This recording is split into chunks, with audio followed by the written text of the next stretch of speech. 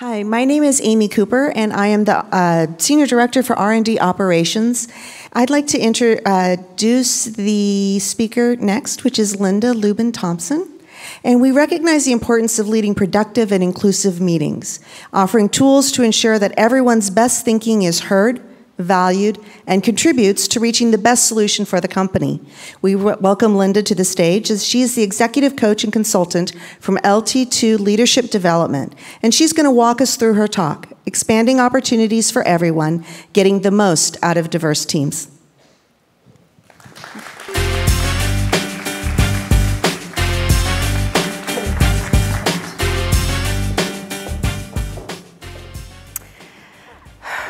You know, it can really be a challenge to get the best from everyone in a problem-solving or decision-making meetings. Some people, especially those in the dominant group, tend to also dominate the airtime. Others, often women and minorities, remain quiet, even if they have something to contribute, which they always do. This could be due to being ignored or talked over in the past. It could be due to being introverted. It could simply be due to being on the phone instead of in the room. But what I want to do is share with you some strategies that leaders can use in order to make sure that everyone can contribute the best they possibly can whenever a group of people is making a plan, solving a problem, formulating recommendations, or making decisions, and how you, as a meeting leader, can ensure that this occurs. Much of my consulting practice focuses on developing high-potential leaders below the executive level, especially women. Why is this topic important to me? You know, I have seen so many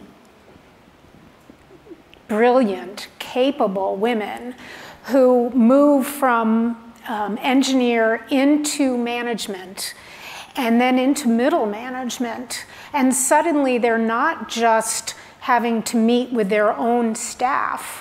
They're having to influence and conduct meetings that take place with people from every discipline, every function, every geography, all kinds of needs, priorities that are different than theirs, and styles.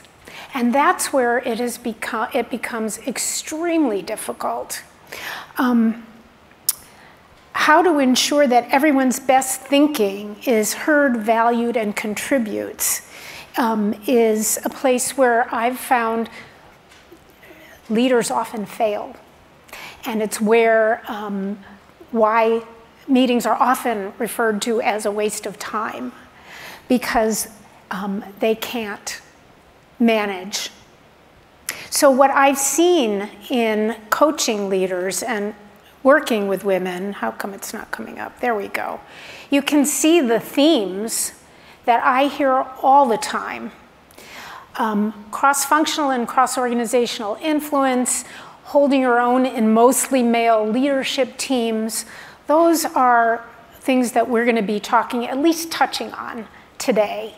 Confidence really surprised me initially, because I was working with extremely talented and effective leaders.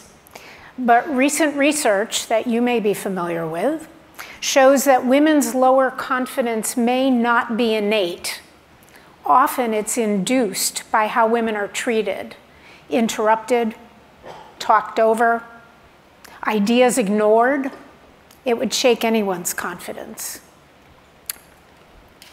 So, does this visual look familiar? If you're the woman in the top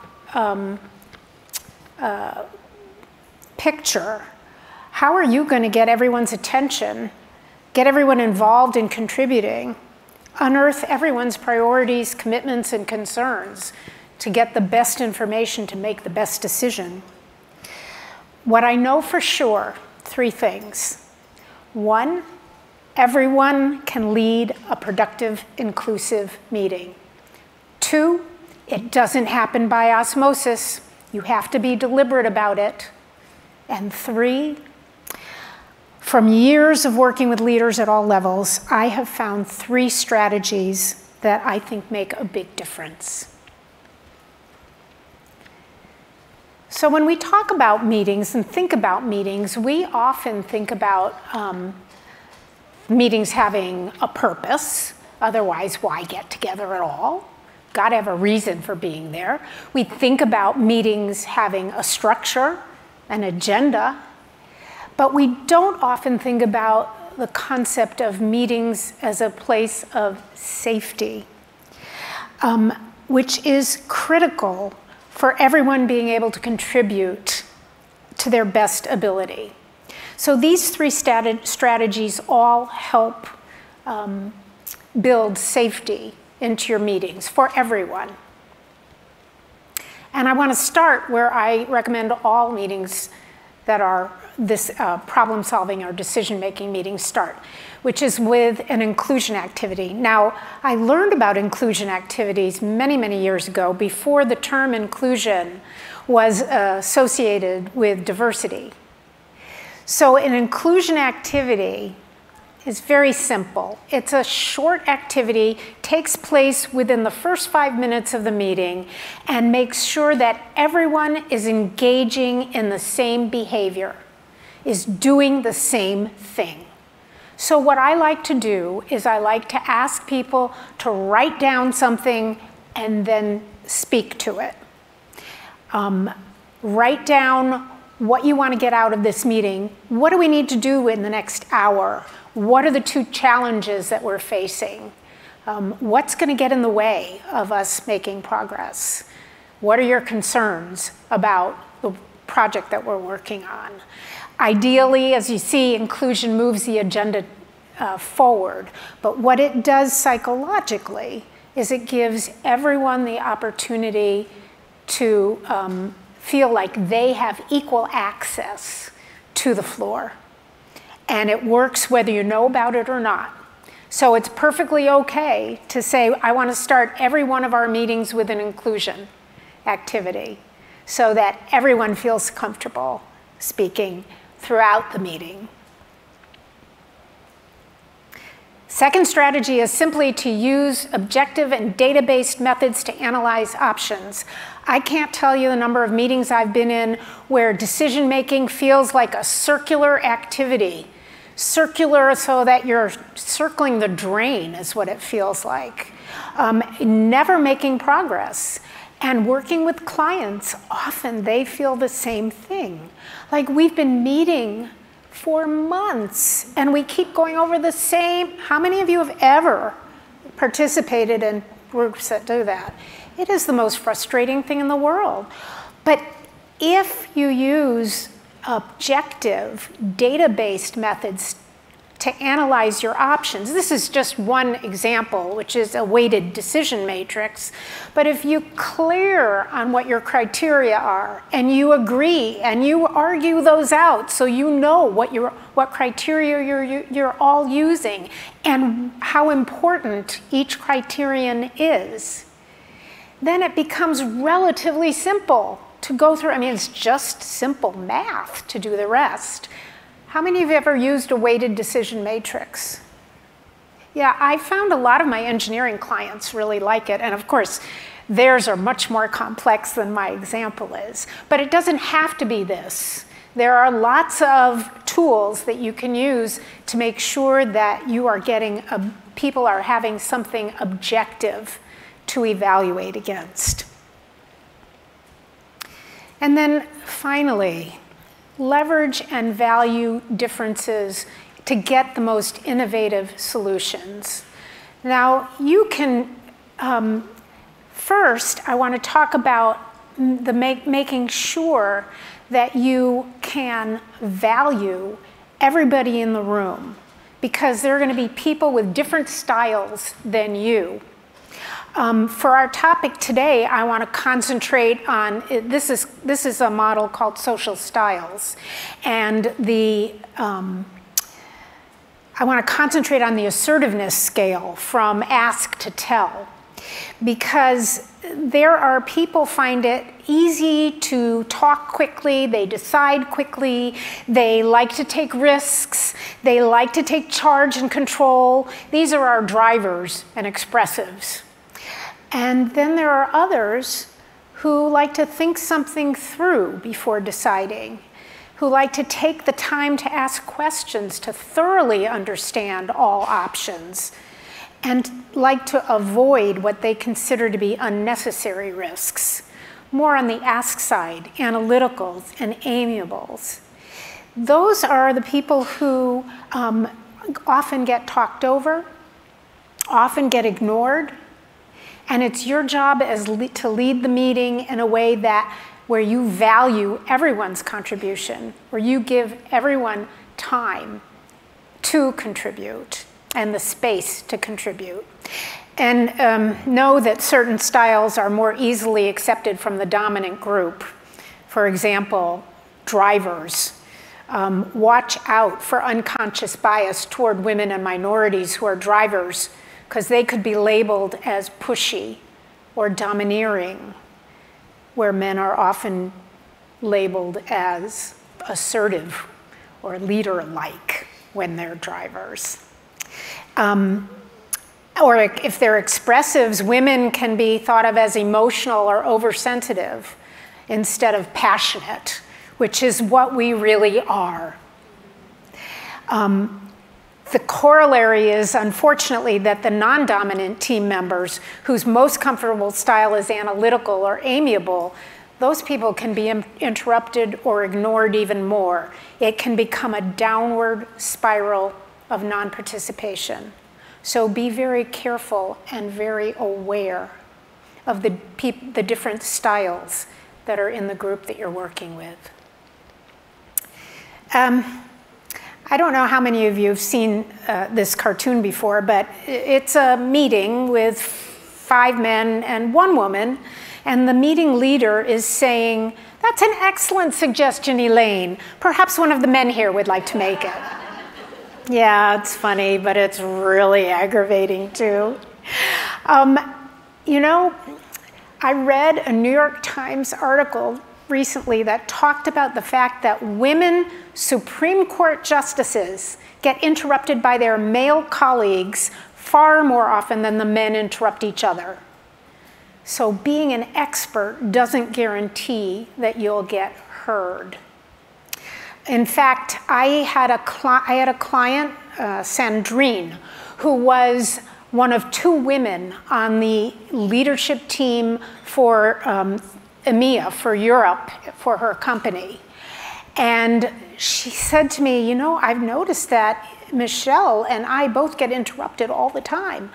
Well, I suggested that she and Michelle get together and stand up for each other and interrupt the interrupters and make sure that the other gets heard, because frankly, if they were to do it for themselves, they would be called bitchy.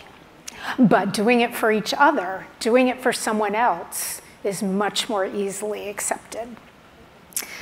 So, make sure that you encourage divergent views. How can you do that? Well, ask people to express different opinions. You can ask for a devil's advocate. You can say, what are some other options? Always, always, always pay attention to the people who are not in the room and those who are quiet. You know, let's start with those online.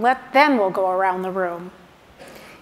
It feels like a few people are talking, but not everybody else. So let's give everyone a chance to speak. And finally, you know, Amy was speaking. Let's hear the rest of what she has to say, thereby giving Amy credit for the ideas she was introducing and making sure that she gets her full say. Whether you're the leader of the meeting or just a participant in the meeting, you can do these things. And all of them will help people feel safe and comfortable and valued so that they can contribute, so that you all can do the best for your organization. Finally, in recent years, a body of research has revealed that a more nuanced benefit of workplace diversity is that diverse teams are simply smarter. Diverse opinions challenge the status quo. And I want to encourage all of you to start with an inclusion activity, use objective ways to make decisions, and value and elicit diverse opinions. Thanks. With 8 seconds left. I don't know, is there time for questions? Not really, but I'll take one. No? Heading back to the room here.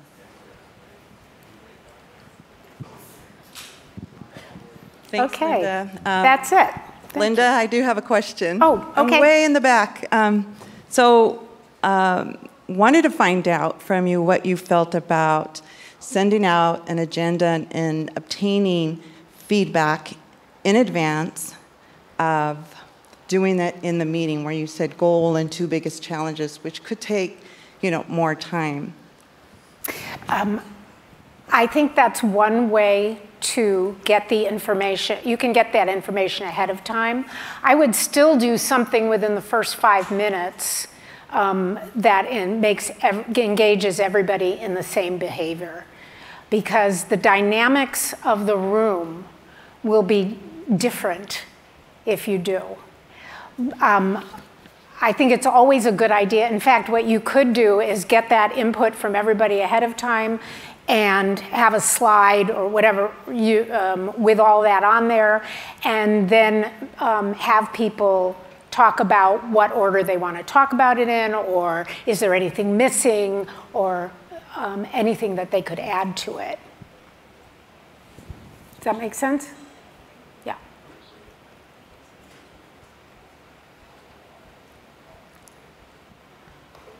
Okay, thank you.